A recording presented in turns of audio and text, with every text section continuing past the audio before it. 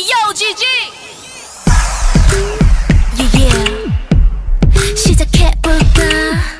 뭐 얘 좀 봐라 얘 무슨 일이 있었길래 머리 잘랐대 또 얘 좀 보라고 머리부터 발끝까지 스타일이 바뀌었어. 왜 그랬대? 궁금해 죽겠네. 왜 그랬대? 말해봐봐 좀.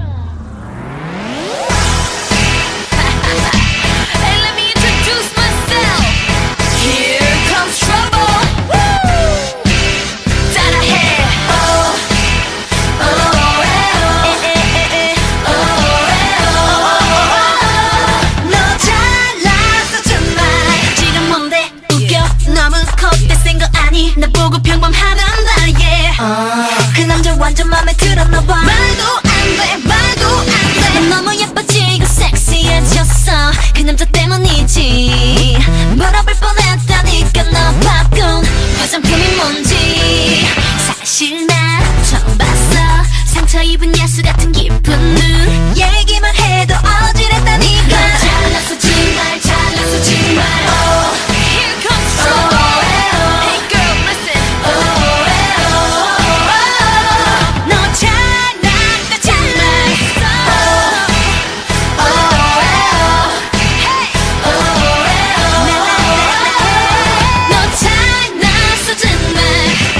Stop. Let me put it down another way.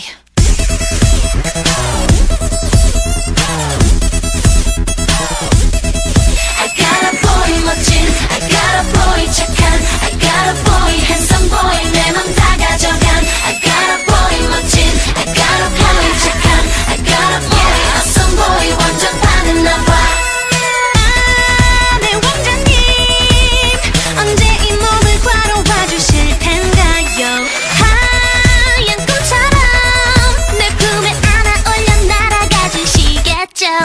나 깜짝 멘붕이야.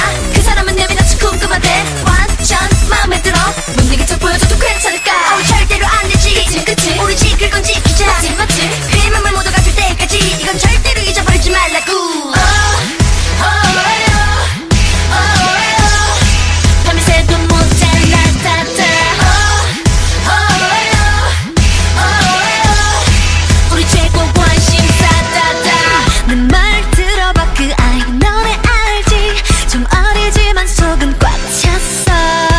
어떨 땐 오빠처럼 듬직하지만 애교를 부릴 땐 넌 예뻐 죽겠어. 너 미쳤어 미쳤어. 너 미쳤어 미쳤어.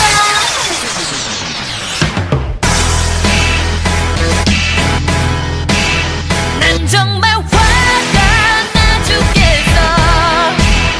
내 남자 날 여자로 안 보인걸. 만연할 땐 어떡하면 내가 좋겠니.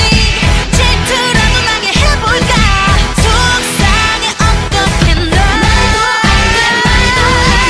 Don't stop. Let's bring it back to 140. I got a boy 멋진, I got a boy 착한.